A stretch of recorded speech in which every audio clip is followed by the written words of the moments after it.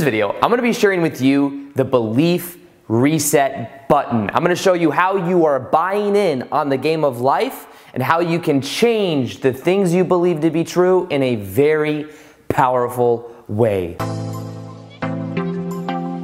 Welcome back to another video. My name is Aaron and I help people expand their consciousness. Now, on this video, I'll be sharing with you that of understanding the belief reset button that you can click and start to reset some of the beliefs that you have, because your beliefs are creating your reality, whether you're aware of it or not.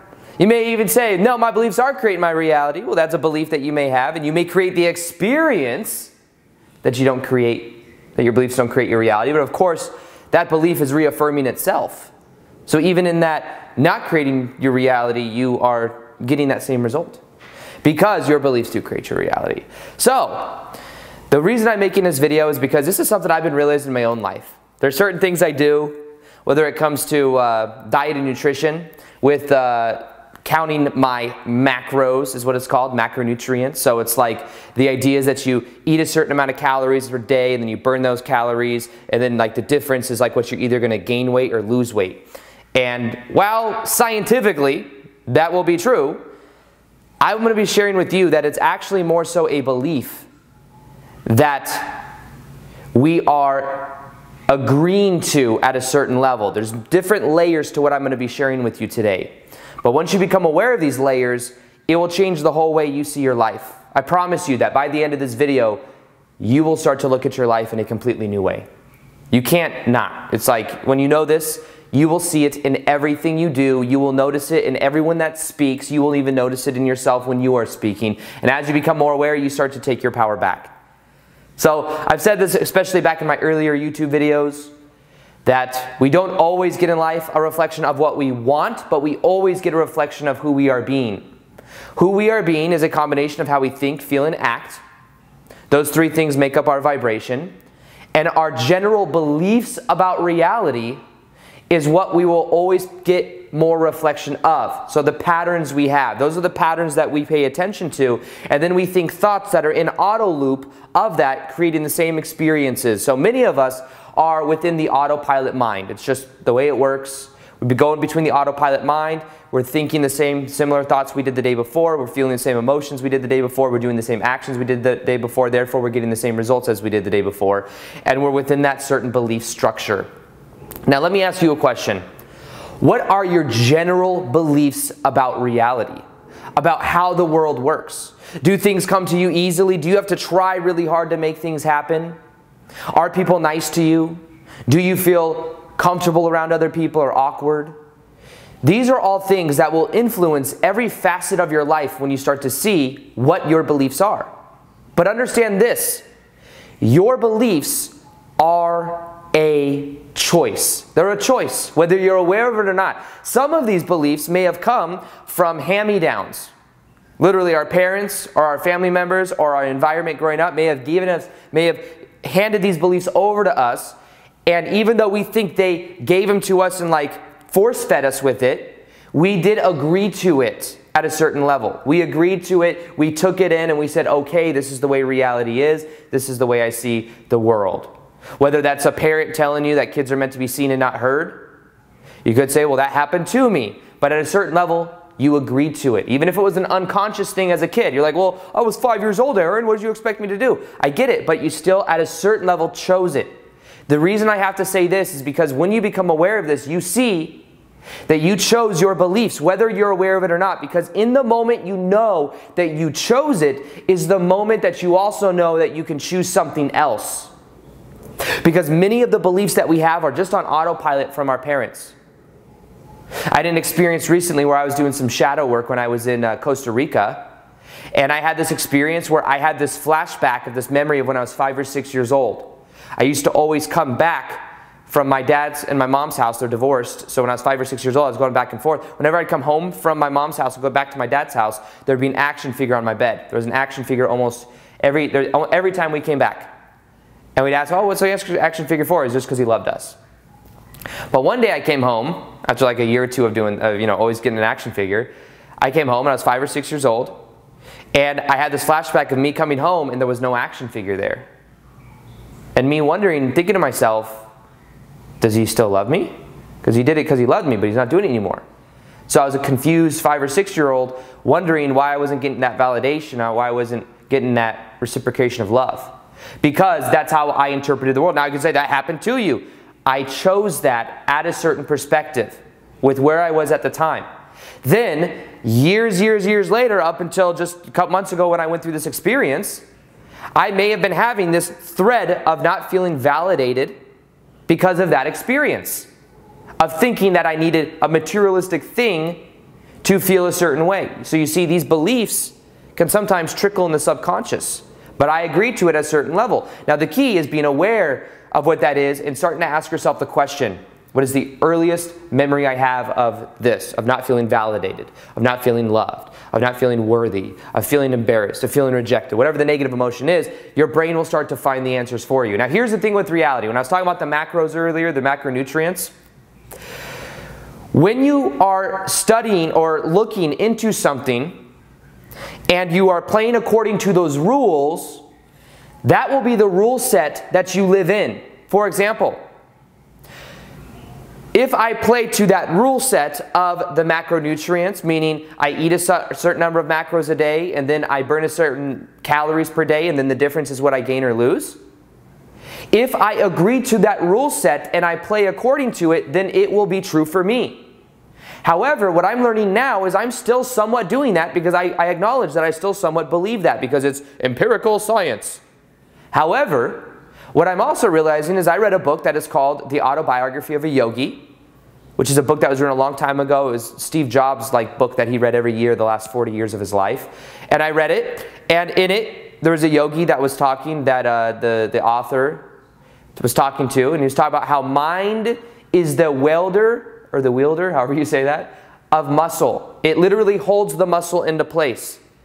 And then it made me remember, I remember talking to Victor one time, my buddy Victor, we were at the gym, and he was talking about how Arnold Schwarzenegger used to work out and he would literally imagine his muscles getting bigger.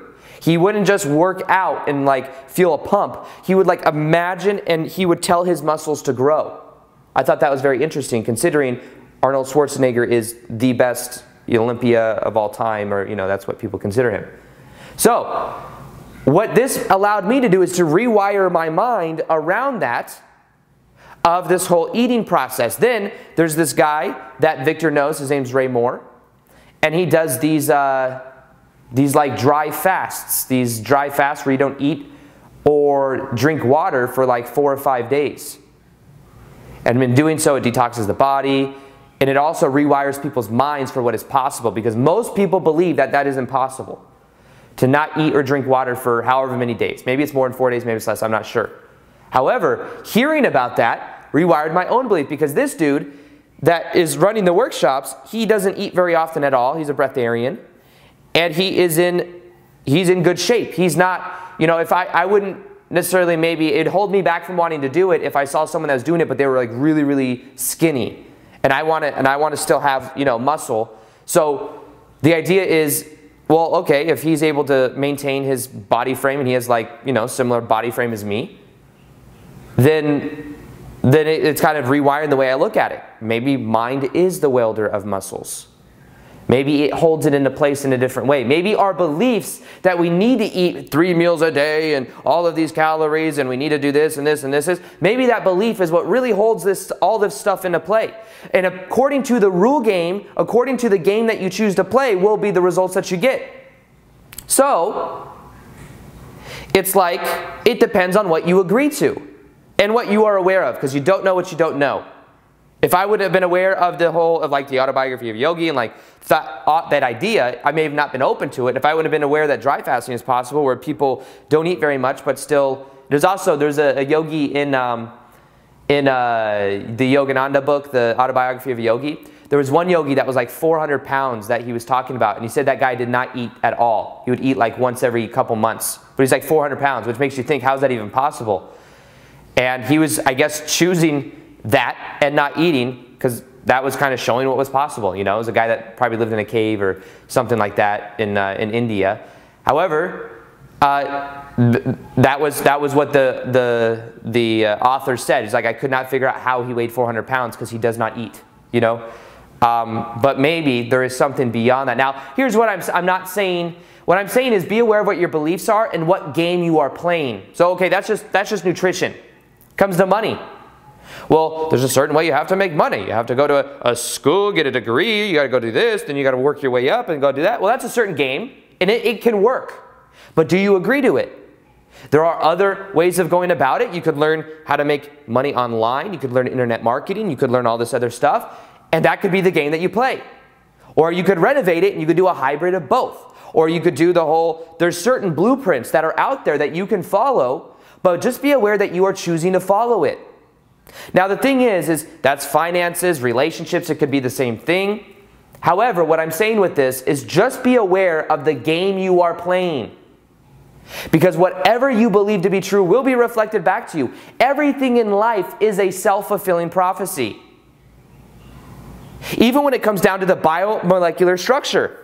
There have been documented cases of this where people that had multiple personality disorder, meaning they have one personality right now, they shift to another, say their name is Debbie.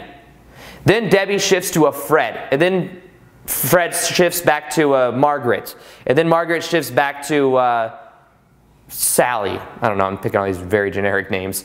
As they shift, as that person shifts from these different personalities, Sally may have a tumor. Fred may have some other type of, may have arthritis. These different personalities, all within the same body. If you were to measure the cellular structure and you were to actually measure and take samples from that same person when they are shifting to these different personalities, one will have the tumor, Sally may have the tumor, 10 minutes later, Sally may turn back into Debbie and not have the tumor. What is reality? What if, by switching from that personality with that personality, which has a pattern of how that personality thinks, feels, and acts, there is a different biomolecular structure, and just within a couple minutes, they shift and they simply do not have that tumor. That has been documented. Even just those personalities having different eye color. They might have one eye color, shift to a different personality, within minutes, their eye color has changed. Why is that? Could it be that beliefs create a reality? Could it be that that is showing us the power of the present moment right now and how easily you can shift if you can let go of the old way you identify yourself? The reason I share that story, that little that example, is because it shows us what is possible. When we start to let go of the things that no longer serve us and the story we tell ourselves. That's even at a subconscious level because she's shifting personalities, literally. So that's showing us what is possible. Now, I'm not saying we have to have some personality disorder. I'm saying that if you let go of your past, and maybe it's not personality disorder. I don't want to put that into like a lump sum. It's just an experience. But if we can let go of our past, what we can begin to do is realize that when we let go of our past, we can then really be present to the moment. And we can let go of the story we tell ourselves about how reality works, about how everything's going down. That's when our life will begin to change in a very powerful way. Now, what I'd like to ask you to do is to become aware of the beliefs you have about how reality works. And after everything you say, you can say, and so it is. And so it is. So that you can become aware that that is what you are affirming. Oh, traffic is this way every time I go to work, and so it is. The universe is saying yes to what you say. Oh, I believe it's hard to attract this kind of person in my life. Okay, the universe says okay. So the key is being aware of what you are agreeing to. You at a certain level are agreeing to these different beliefs. And what you can decide to do is to play your own game. This is the game of life. We have chosen to play this game of life. I say it's a game because it makes it more light. It makes it more fun. When people are like, oh, this reality is so solid, it's so this, it's so that, it makes things hard to change. When you learn how to hack the game by being aware that your beliefs create your reality, that's when you begin to gain your power back. That's when you can start to agree to a new set of rules. So how do you push that button, that reset button of belief? Awareness. It's so simple, but at the same time, it is the most powerful thing that you can ever experience in your life, is more awareness. If you are aware of your beliefs, you don't have to keep on living them in the same way. Because all your beliefs are on autopilot from a past experience. When I became aware of that action figure story of my beliefs, I could then choose something new. And the next time I'm in the middle of something and I don't feel validated, that little action figure will kind of like flash in my mind, and I go, oh yeah, that's not what I choose. And then I'm then pushing the reset button on my beliefs. The way that you push the reset button is by taking inventory of your beliefs. Because awareness is the key. What beliefs do you have? What are your beliefs about money? What are your beliefs about relationships? What are your beliefs about health? What are your beliefs about life in general? That's the thing I really like for people to contemplate, because many people look for the details. Well, what do I believe about money? Well, if you have a general feeling of worthiness about life, that you aren't worthy in life, even if you fix the money thing, you still got this other worthiness thing to deal with. What are your beliefs about life? You see, even the law of attraction, to a certain level, even though it may be a law of the way our universe works, the amount of buy-in you have with it will determine how much you get out of it. Because if you're not even aware that your beliefs create your reality, or that the law of attraction is real, then you will create the experience that the law of attraction is not real, which only means you are not seeing the consistent and the correlation between what you're thinking and what you're experiencing. But of course, if you say the law of attraction doesn't work, and you attract experiences that prove the law of attraction doesn't work, then you are affirming that it does. And the same thing with beliefs. It's just that's how powerful our consciousness is. It can create these little illusions that make us think this is real. And when you become aware of this energy state and you become aware of this, this is when your whole entire life begins to change. You are buying in to how reality works and you don't even know it. You've bought into how you look, how you relate to other people. You've bought into how nutrition works for you. You've bought into how money comes to you. You've bought into how relationships are. All these things are choices that you've made at a certain level that you are now becoming more aware of. And as you become more aware of it, you start to take your power back. You start to become aware that you can choose something new.